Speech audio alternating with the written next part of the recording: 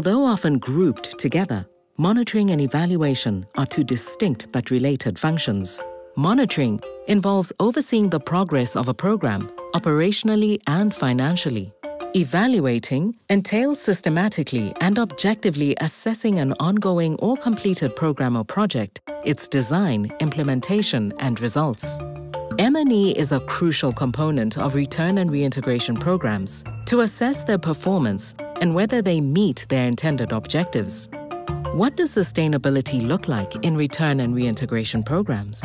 How can we ensure transparency and accountability for the beneficiaries? Two questions M&E can address.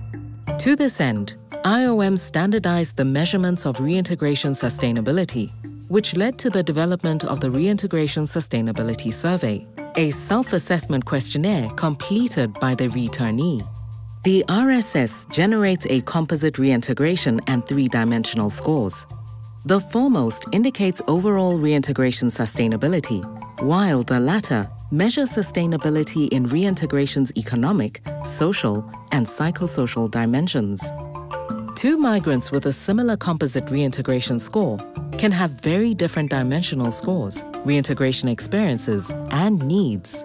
The economic indicators gather info on income sources, employment, indebtedness, food security, and an assessment of the returnee's financial situation. The social indicators are about access to essential services, such as housing, education, justice, and healthcare. The psychosocial indicators offer insights into the sense of belonging, participation in social activities, the ability to rely on a support network, and potential tensions and conflicts.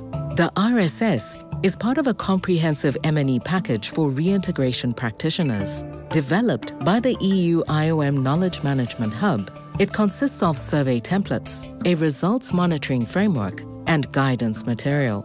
Surveys target programs' beneficiaries, community members, and other key stakeholders involved in return and reintegration. Data gathered through the RSS and other M&E tools feed into IOM's research and studies. These tools and guidance are available on IOM's Return and Reintegration platform. Check them out today.